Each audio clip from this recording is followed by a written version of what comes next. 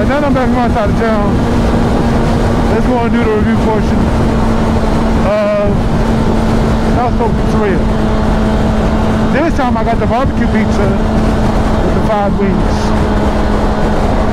Last time it was meat lovers with 5 wings, those lemon pepper. Check out the card to check out that video. Now,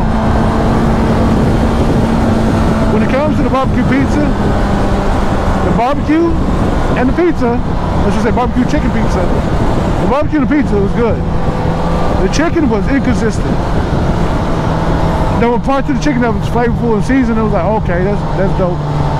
There was parts of it was juicy, but it was no flavor. I was like, what the? I'm like, it was a bit of a letdown because the pizza looks beautiful, as you can see. But the wings, though, the barbecue wings, still juicy, still got a smoky flavor to them. Really good wings. They were just covered in barbecue sauce this time. So the wings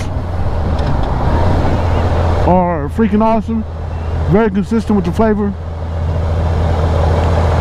But daggum, the pizza, because of the chicken, it was a bit of a letdown. It was a bit of a letdown. Ooh, clutch control, baby.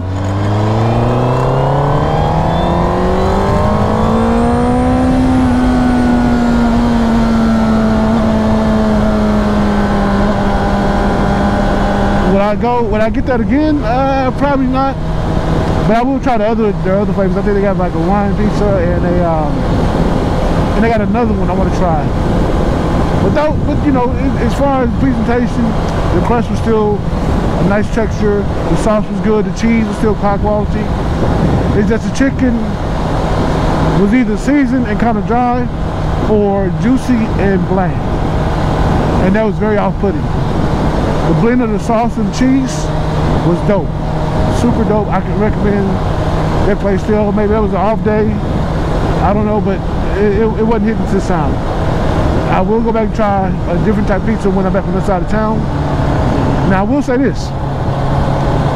That cake, the lemon cake, moist, soft. The cream was delicious. It wasn't too heavy, even though it's thick.